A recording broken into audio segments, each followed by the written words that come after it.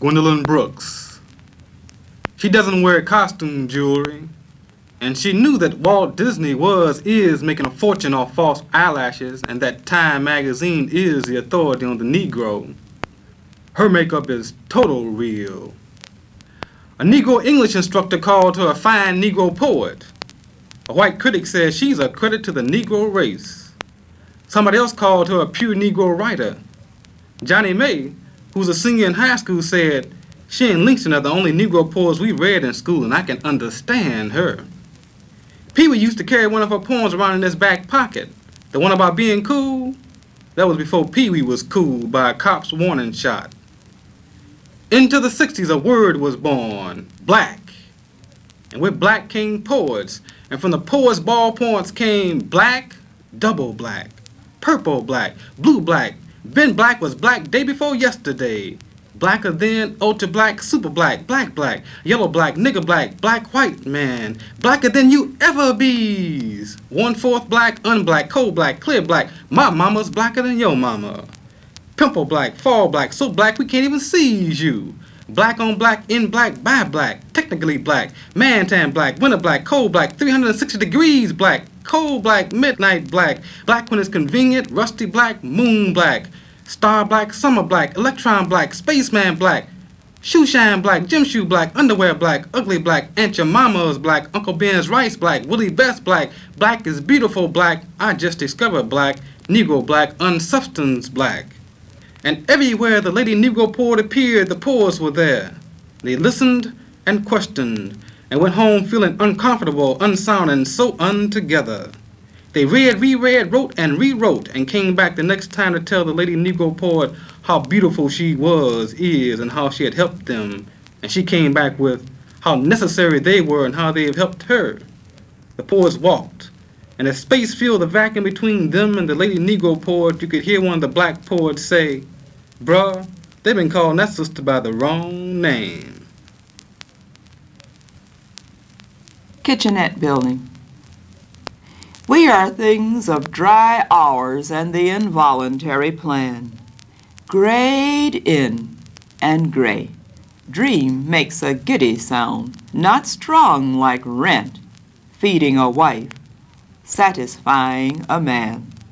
But could a dream send up through onion fumes its white and violet, fight with fried potatoes and yesterday's garbage ripening in the hall, flutter, or sing an aria down these rooms? Even if we were willing to let it in, had time to warm it, keep it very clean, anticipate a message, let it begin. We wonder, but not well, not for a minute. Since number 5 is out of the bathroom now, we think of lukewarm water, hope to get in it. Obituary for a living lady. My friend was decently wild as a child, and as a young girl, she was interested in a brooch and pink powder and a curl. As a young woman, though, she fell in love with a man who didn't know that even if she wouldn't let him touch her breasts, she was still worth his hours. Stopped calling Sundays with flowers. Sunday after Sunday, she put on her clean, gay, though white dress, worried the windows. There was so much silence, she finally decided that the next time she would say yes. But the man had found by then a woman who dressed in red. My friend spent 100 weeks or so wishing she were dead. But crying for yourself, when you give it all of your time, gets tedious after a while. Therefore, she terminated her mourning, made for her mouth a sad, sweet smile, and discovered the country of God. Now she will not dance, and she thinks not the thinnest thought of any type of romance, and I can't get her to take a touch of the best cream cologne. However, even without lipstick she is lovely, and it is no wonder that the preacher, at present, is almost a synonym for her telephone, and watches the neutral, kind, bland eyes that moisten the first pew center on Sunday, Sabbath nights, and wonders, as his stomach breaks up into fire and lights, how long it will be before he can, with reasonably slight risk of rebuke, put his hand on her knee.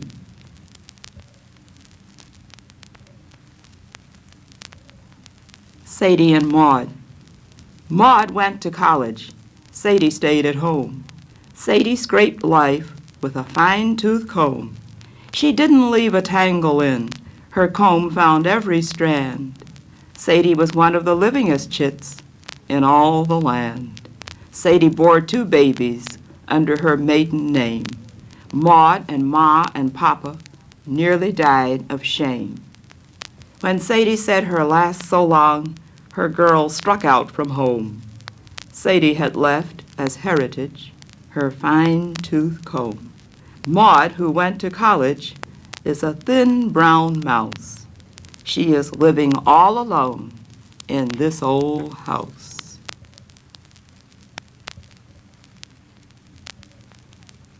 Matthew Cole. Here are the facts. He's 66. He rooms in a stove-heated flat over on Lafayette. He has roomed there 10 years long. He never will be done with dust and his ceiling that is everlasting sad, and the gloomy housekeeper who forgets to build the fire, and the red fat roaches that stroll unafraid up his wall, and the whiteless grin of the housekeeper on Saturday night when he pays his $4, the ceaseless Sunday row of her big cheap radio. She'll tell you he is the pleasantest man, always a smile, but in the door-locked dirtiness of his room, he never smiles, except when come, say, thoughts of a little boy licorice full, without a nickel for Sunday school, or thoughts of a little boy playing ball and swearing at sound of his mother's call.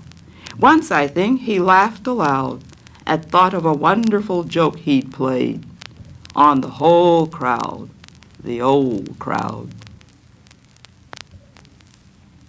The vacant lot. Mrs. Coley's 3-flat brick isn't here anymore.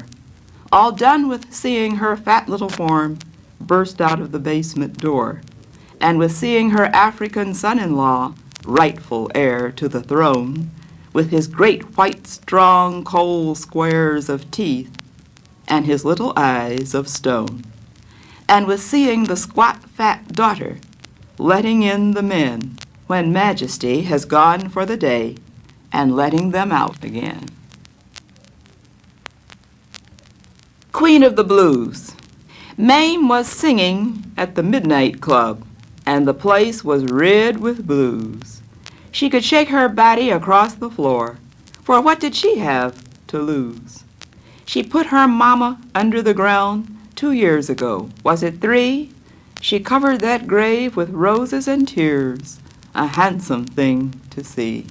She didn't have any legal pa to glare at her to shame her off the floor of the Midnight Club.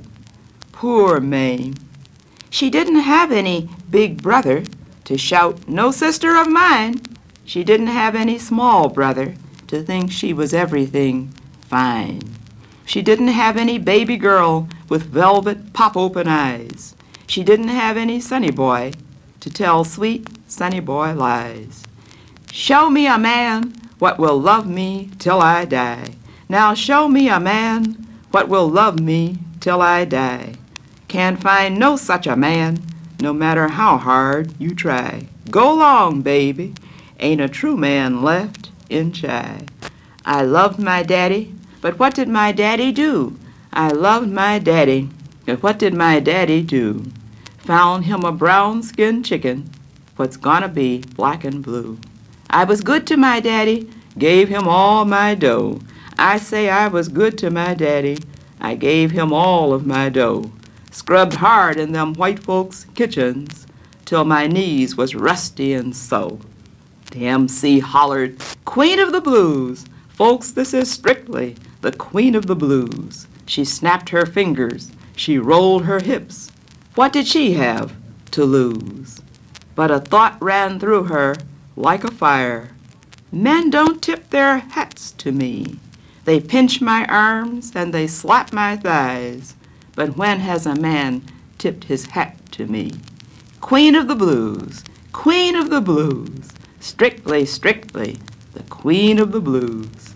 Men are low down, dirty and mean. Why don't they tip their hats to a queen? The mother. Abortions will not let you forget. You remember the children you got that you did not get. The damp, small pulps with a little or with no hair.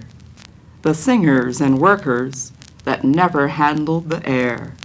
You will never neglect or beat them, or silence or buy with a sweet. You will never wind up the sucking thumb, or scuttle off ghosts that come. You will never leave them, controlling your luscious sigh, return for a snack of them with gobbling mother eye. I have heard in the voices of the wind the voices of my dim-killed children. I have contracted, I have eased my dim dears at the breasts they could never suck. I have said, sweets, if I sinned, if I seized your luck and your lives from your unfinished reach, if I stole your births and your names, your straight baby tears and your games, your stilted or lovely loves, your tumults, your marriages, aches, and your deaths, if I poisoned the beginnings of your breaths, believe that even in my deliberateness I was not deliberate, though why should I whine that the crime was other than mine, since anyhow you are dead, or rather, or instead, you were never made. But that too, I am afraid, is faulty. Oh, what shall I say? How is the truth to be said? You were born, you had body, you died. It is just that you never giggled or planned or cried. Believe me, I loved you all. Believe me, I knew you, though faintly, and I loved you all. The Sundays of Satin Leg Smith. Inamoratus, with an approbation, bestowed his title, blessed his inclination. He wakes, unwinds elaborately, a cat tawny, reluctant, royal. He is fat and fine this morning, definite, reimbursed. He waits a moment, he designs his reign, that no performance may be, then rises in a he sheds with his pajamas shabby days, and his desertedness, his intricate fear, the postponed resentments, and the prim precautions. Now at his bath, would you deny him lavender, or take away the power of his pine? What smelly substitute, heady as wine, would you provide? Life must be aromatic, there must be scent, somehow there must be some. Would you have flowers in his life? Suggest asters, a really good geranium, a white carnation? Would you prescribe a show with the cold lilies, formal chrysanthemum magnificence, poinsettias, and emphatic red of prize roses? Might his happiest alternative, you muse, be after all a bit of gentle garden in the best of taste and straight tradition? Maybe so. But you forget, or did you ever know, his heritage of cabbage and pigtails, old intimacy with alleys, garbage pails, down in the deep, but always beautiful, south, where roses blush their blithest, it is said, and sweet magnolias put Chanel to shame. No, he has not a flower to his name, except a feather one for his lapel. Apart from that, if he should think of flowers, it is in terms of dandelions or death. Ah, there is little hope. You might as well, unless you care to set the world a-boil and do a lot of equalizing things, remove a little ermine, say, from kings, shake hands with paupers, and appoint them men, for instance. Certainly you might as well leave him his lotion, lavender, and oil. Let us proceed. Let us inspect, together with his meticulous and serious love, the innards of this closet, which is a vault whose glory is not diamonds, not pearls, not silver plate with just enough dull shine, but wonder suits in yellow and in wine, sarcastic green and zebra-striped cobalt, with shoulder padding that is wide and cocky and determined as his pride, ballooning pants that taper off to ends scheduled to choke precisely. Here are hats like bright umbrellas and hysterical ties like narrow banners for some gathering war. People are so in need of help. People want so much that they do not know. Below the tinkling trade of little coins, the gold impulse, not possible to show or spend, promise piled over and betrayed. These needed limbs receive the kiss of silk. Then they receive the brave and beautiful embrace of some of that equivocal wool. He looks into his mirror, loves himself. The neat curve here, the angularity that is appropriate at just its place, the technique of a variegated grace. Here is all his sculpture and his art and all his architectural design. Perhaps you would prefer to this a fine value of marble, complicated stone, would have him think with horror of Baroque, Rococo. You forget and you forget. He dances down the hotel steps that keep remnants of last night's high life and distress, as spat out purchased kisses and spilled beer. He swallows sunshine with a secret yelp, passes to coffee and a roll or two, has breakfasted. Out, sounds about him smear, become a unit. He hears and does not hear, the alarm clock meddling in somebody's sleep, children's governed Sunday happiness, the dry tone of a plane, a woman's oath, consumption's spiritless expectoration, an indignant robin's resolute donation, pinching a track through apathy and din, restaurant vendors weeping, and the L that comes on like a slightly horrible thought. Pictures, too, as usual, are blurred. He sees and does not see the broken windows hiding their shame with newsprint. Little girl with ribbons decking wornness. Little boy wearing the trousers with the decentest patch to honor Sunday. Women on their way from service. Temperate holiness arranged ably on asking faces.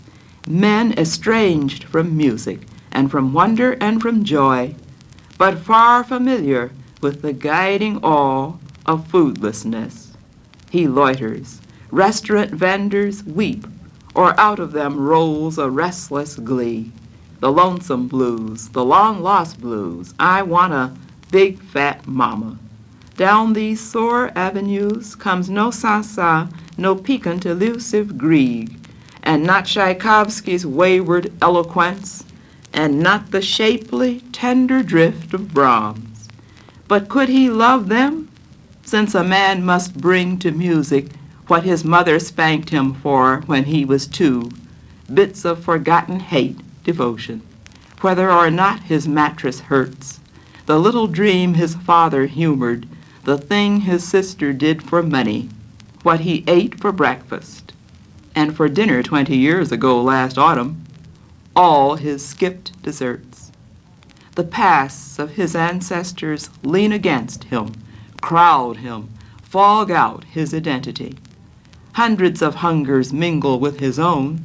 Hundreds of voices advise so dexterously he quite considers his reactions his, judges he walks most powerfully alone, that everything is simply what it is. But movie time approaches, time to boo the hero's kiss and boo the heroine, whose ivory and yellow it is sin for his eye to eat of.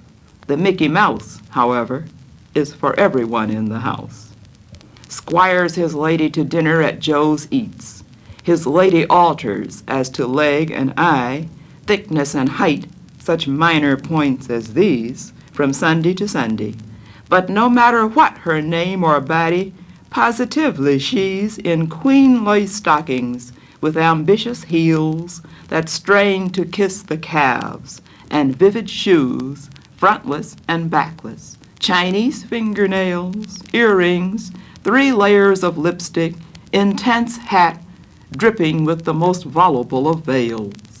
Her affable extremes are like sweet bombs about him, whom no middle grace or good could gratify. He had no education in quiet arts of compromise. He would not understand your counsels on control, nor thank you for your late trouble.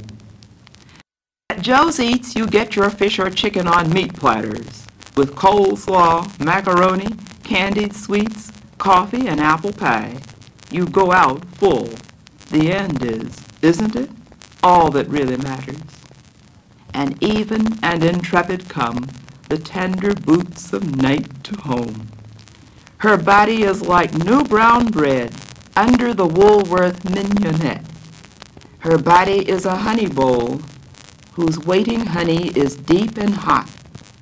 Her body is like summer earth, receptive, soft, and absolute. The parents, people like our marriage, Maxie and Andrew, clogged and soft and sloppy eyes, have lost the light that bites or terrifies. There are no swans and swallows anymore. The people settled for chicken and shut the door. But one by one, they got things done. Watch for porches as you pass, and prim low fencing pinching in the grass. Pleasant custards sit behind the white Venetian blind. Do not be afraid of no. Do not be afraid of no, who has so very far to go.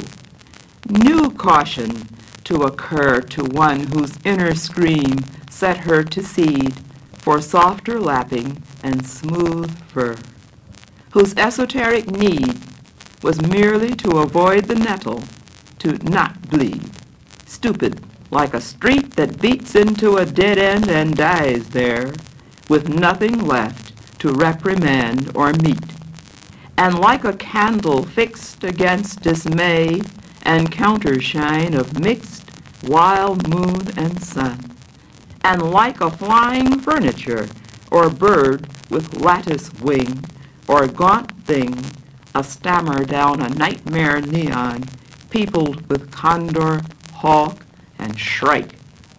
To say yes is to die a lot or a little. The dead wear capably their wry, enameled emblems. They smell, but that, and that they do not altogether yell, is all that we know well. It is brave to be involved, to be not fearful, to be unresolved. Her new wish was to smile when answers took no airships, walked a while. Pygmies are pygmies still, though perched on Alps, Edward Young, but can see better there, and laughing there, pity the giants wallowing on the plain, giants who bleat and chafe in their small grass, seldom to spread the palm, to spit, come clean.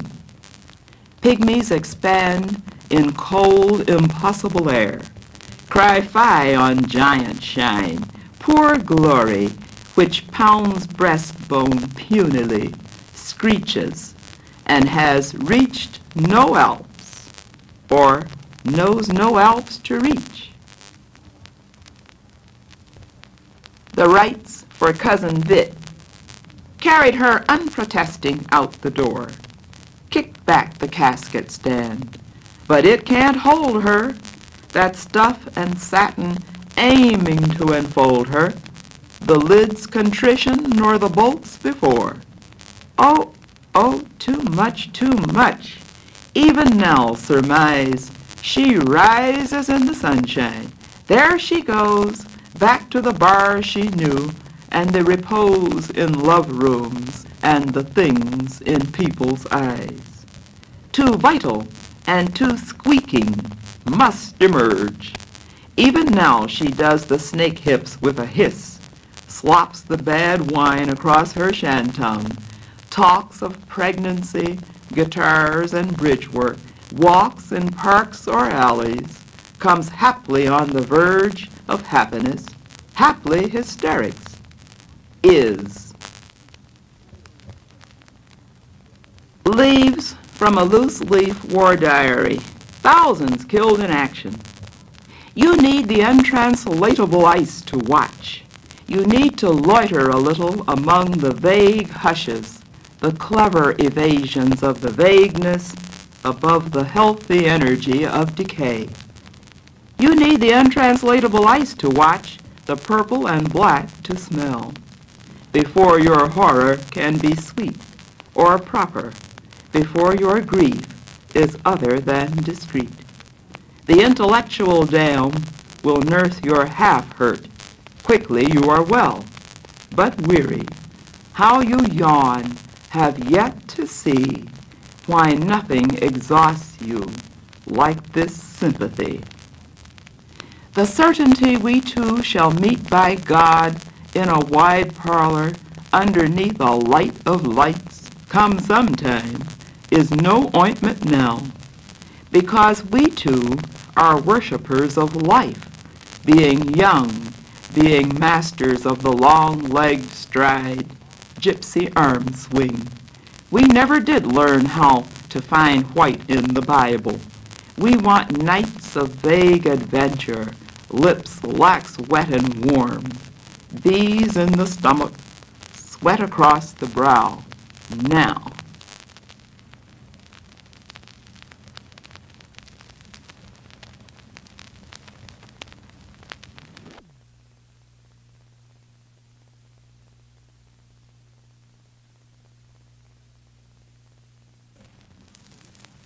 My little bout-town gal, Roger of Rhodes.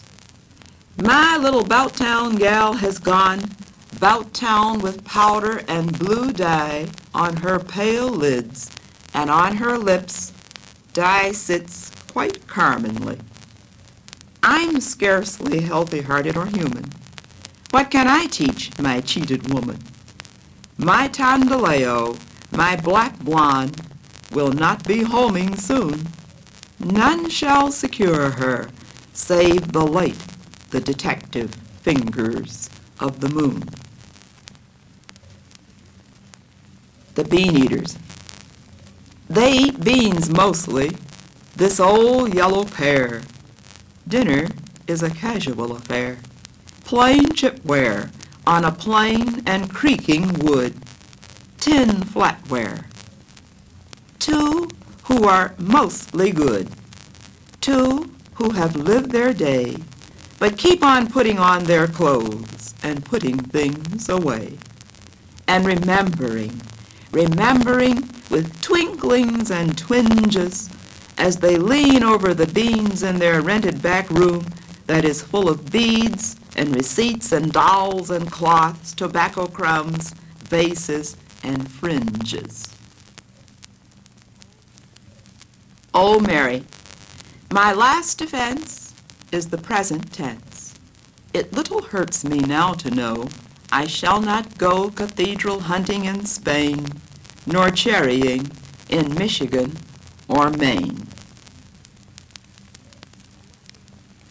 The lovers of the poor arrive. The ladies from the Ladies' Betterment League arrive in the afternoon, the light lights slanting in diluted gold bars across the boulevard brag of proud, seamed faces, with mercy and murder hinting here, there, interrupting, all deep and debonair, the pink paint on the innocence of fear. Walk in a gingerly manner up the hall. cutting with knives served by their softest care, served by their love, so barbarously fair, whose mothers taught, you'd better not be cruel, you had better not throw stones upon the wrens. Herein they kiss and coddle and assault anew and dearly in the innocence with which they baffle nature, who are full, sleek, tender-clad, fit 50-ish, aglow, all sweetly abortive, hinting at fat fruit, judge it high time that 50-ish fingers felt beneath the lovelier plains of enterprise. To resurrect, to moisten with milky chill, to be a random hitching post or plush, to be, for wet eyes, random and handy hem.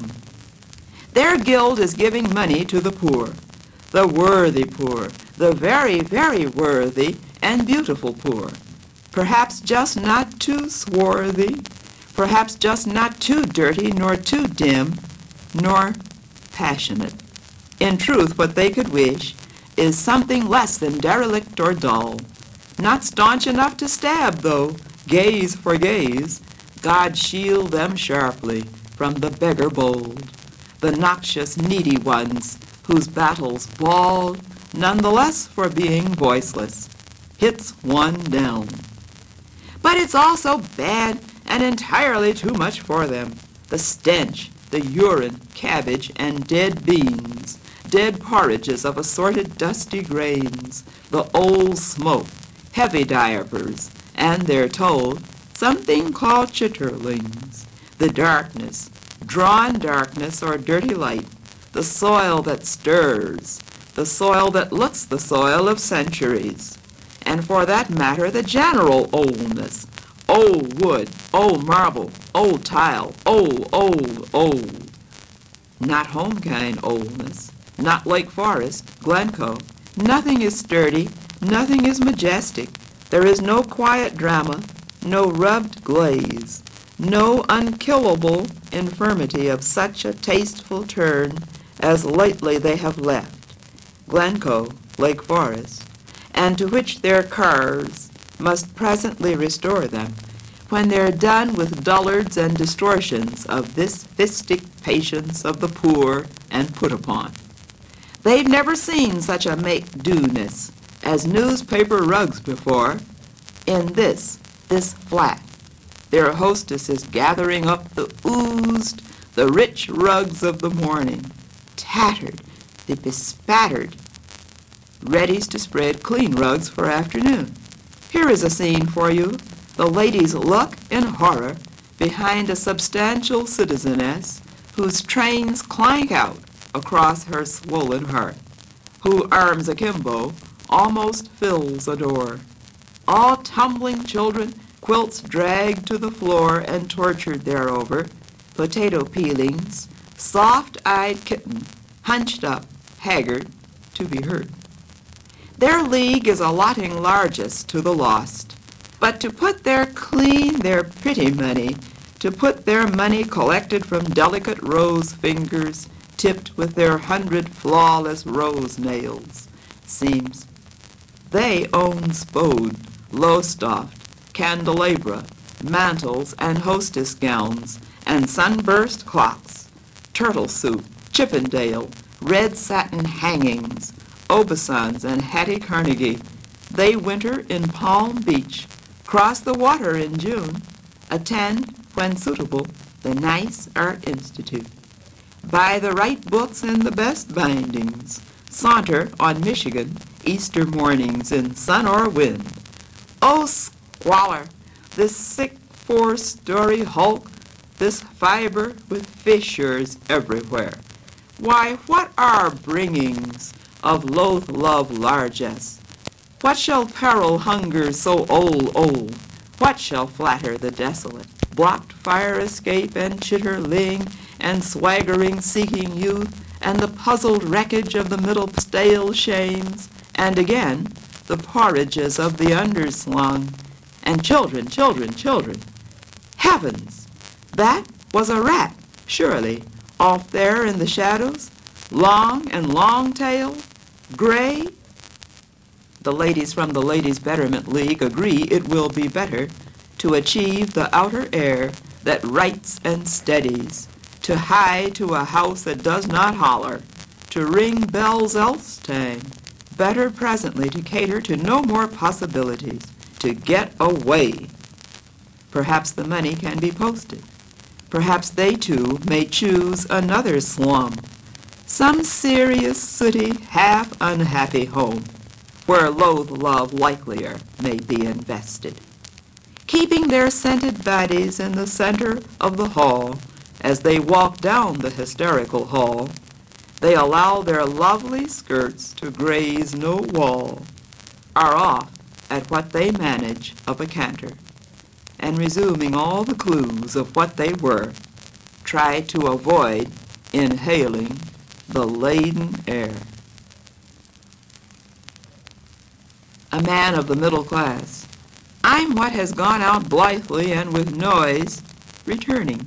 I'm what rushed around to pare down rind, to find fruit frozen under there. I am bedraggled with sundry dusts to be shed, trailing desperate tarnished tassels, these strident Aprils with terrifying polkas and bugle calls confound me. Although I've risen, and my back is bold, my tongue is brainy, choosing from among care, rage, surprise, despair, and choosing care.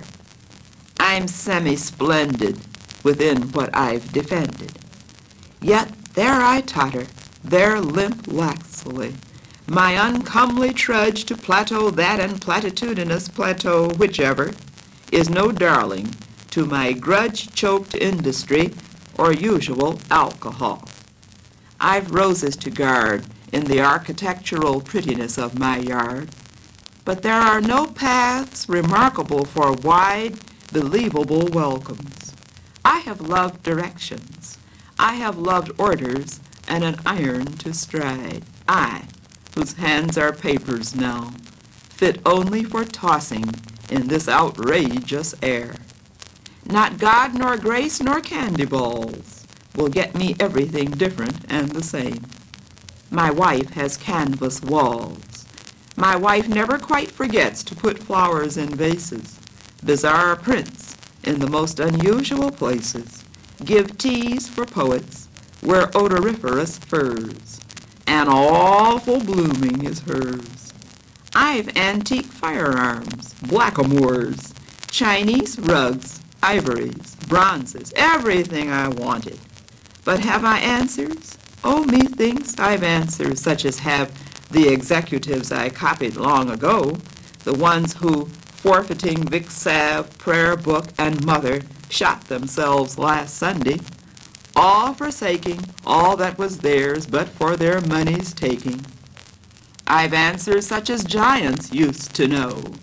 There's a giant who'll jump next Monday, all forsaking wives, safes, and solitaire, and the elegant statue standing at the foot of the stair. Kid Bruin arranges another title defense. I rode into the golden yell of the hollow land of fame, and when I mentioned rainbow, they did not know the name, but thought it might have been there, and overnight have hide, adding that nothing in that land could be trapped or tied or kissed for good, or bound about the hand. They could not swear to rainbow in that hollow land. The Ghost at the Quincy Club.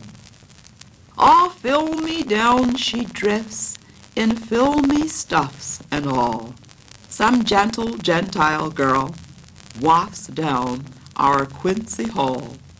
This was a mansion once, with polished panels and all, where velvet voices lessened, stopped, and rose, rise raucous howdies, and a curse comes pure. Yea, it comes pure and challenges again all ghost heirs, graces, all daughters of gentlemen, moth-soft, off-sweet, demure. Where tea and father were, each clear and lemony, our dark folk drinking beer. Garbage man, the man with the orderly mind. What do you think of us in fuzzy endeavor, you whose directions are sterling, whose lunge is straight? Can you make a reason? How can you pardon us who memorize the rules and never score, who memorize the rules from your own text but never quite transfer them to the game, who never quite receive the whistling ball, who gawk, begin to absorb the crowd's own roar? Is earnestness enough? May earnestness attract or lead to light? Is light enough if hands in clumsy frenzy, flimsy whimsicality enlist? Is light enough when this bewilderment, crying against the dark, shuts down the shades? Dilute confusion, find and explode our mist. Weaponed woman. Well, life has been a baffled vehicle and baffling, but she fights and has fought according to her lights and the lenience of her whirling place.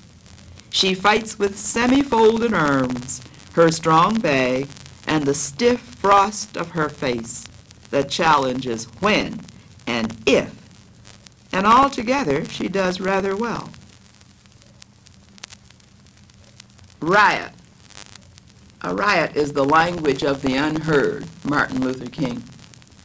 John Cabot, out of Wilma, once a Wycliffe, all white blue rose below his golden hair, wrapped richly in right linen and right wool, almost forgot his jaguar and Lake Bluff, almost forgot Grand Tully, which is the best thing that ever happened to Scotch, almost forgot the sculpture at the Richard Gray and Distelheim, the kidney pie at Maxim's, the grenadine de boeuf at Maison Henri, because the Negroes were coming down the street, because the poor were sweaty and unpretty, not like two dainty Negroes in Winnetka, and they were coming toward him in rough ranks, in seas, in windsweep.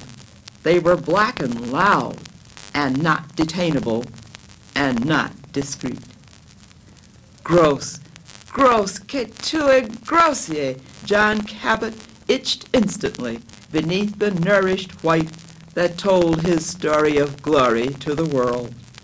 Don't let it touch me, the blackness. Lord, he whispered to any handy angel in the sky.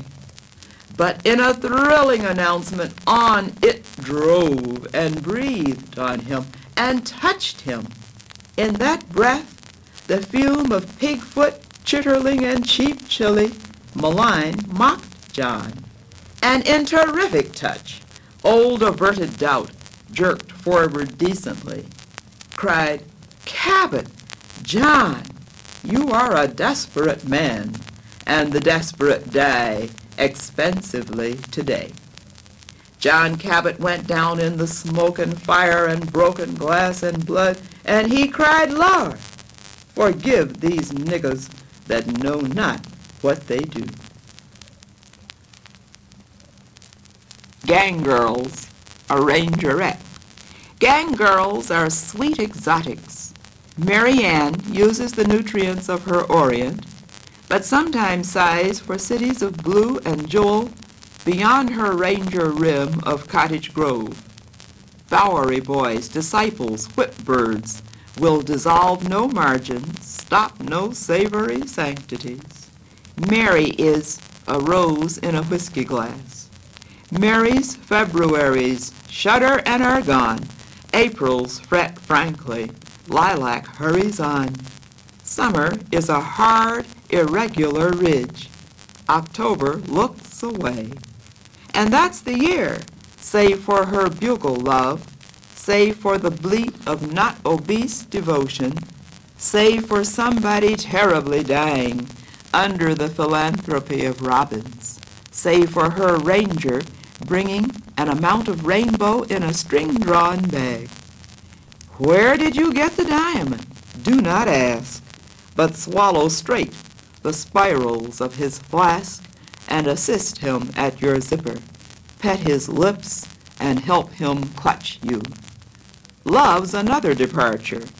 Will there be any arrivals, confirmations? Will there be gleaning?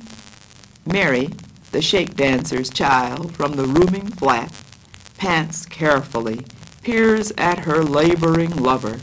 Mary, Mary Ann.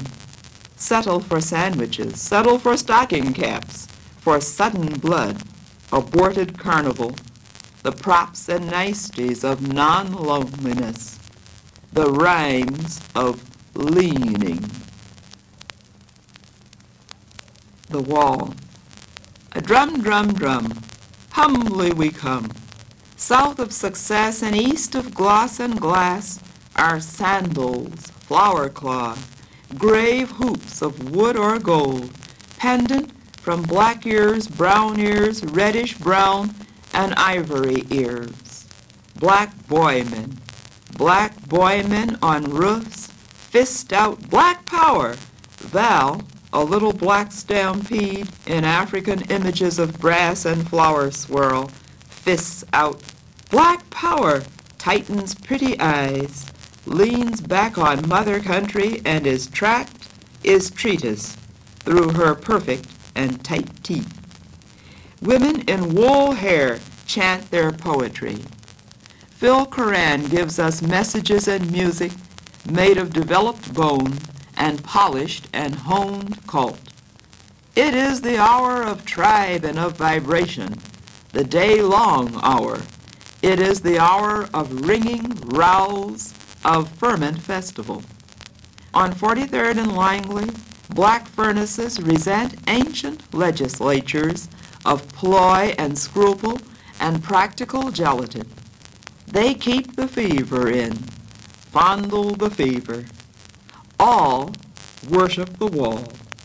I mount the rattling wood. Walter says, she is good, says she, our sister is.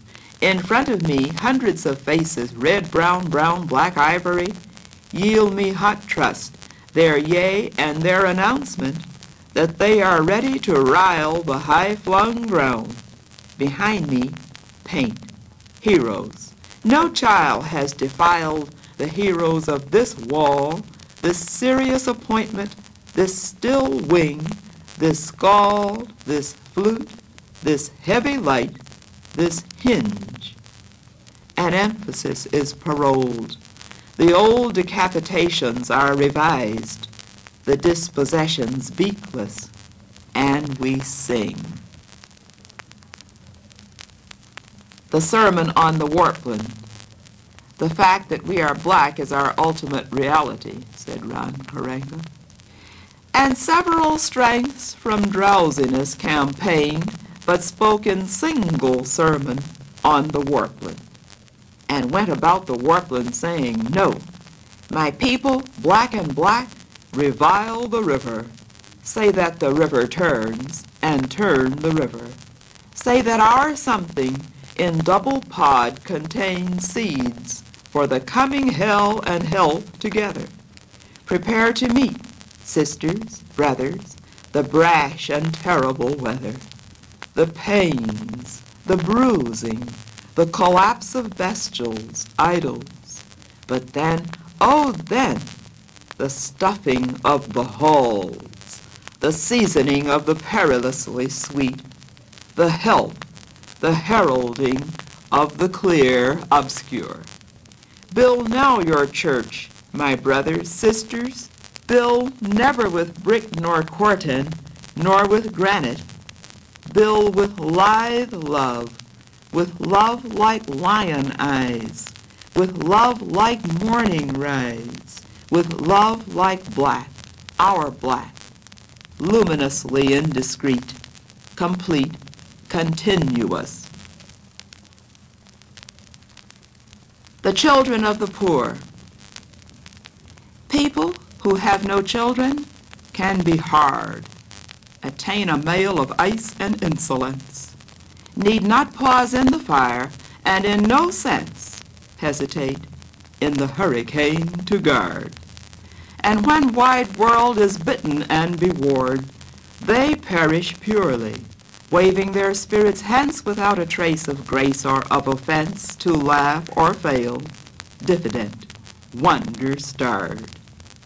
While through a throttling dart we others hear the little lifting helplessness, the queer whimper whine, whose unridiculous lost softness softly makes a trap for us, and makes a curse, and makes a sugar of the malocclusions, the inconditions of love. What shall I give my children who are poor, who are adjudged the least wise of the land, who are my sweetest lepers, who demand no velvet and no velvety velour, but who have begged me for a brisk contour, crying that they are quasi, contraband because unfinished, graven by a hand less than angelic, admirable or sure. My hand is stuffed with mode, design, device, but I lack access to my proper stone, and plenitude of plan shall not suffice, nor grief nor love shall be enough alone to ratify my little halves, who bear across an autumn freezing everywhere. And shall I prime my children prey to prey? Mites come invade most frugal vestibules, spectered with crusts of penitence renewals, and all hysterics arrogant for a day. Instruct yourselves, here is no devil to pay. Children, confine your lights in jellied rules, resemble graves, be metaphysical mules. Learn, Lord, will not distort nor leave the fray. Behind the scurryings of your neat motif, I shall wait, if you wish. Revise the psalm, if that should frighten you. Sew up belief, if that should tear. Turn, singularly calm, at forehead and at fingers rather wise, holding the bandage ready for your eyes. First fight, then fiddle. Ply the slipping string with feathery sorcery, muzzle the note with hurting love, the music that they wrote bewitch, bewilder, qualify to sing threadwise, devise no salt, no hempen thing for the dear instrument to bear, devote the bow to silks and honey, be remote a while from malice and from murdering. But first, to arms, to armor, carry hate in front of you and harmony behind. Be deaf to music and to beauty blind. Win war, rise bloody, maybe not too late, for having first to civilize a space wherein to play your violin with grace. When my dears die, the festival-colored brightness that is their motion and mild repartee enchanted, a macabre mockery, charming the rainbow radiance into tightness, and into a remarkable politeness that is not kind and does not want to be. May not they in the crisp encounter see something to recognize and read as rightness? I say they may, so granitely discreet, the little crooked questionings inbound concede themselves on most familiar ground, cold and old predicament of the breath. Adroit, the shapely prefaces complete, accept the university of death.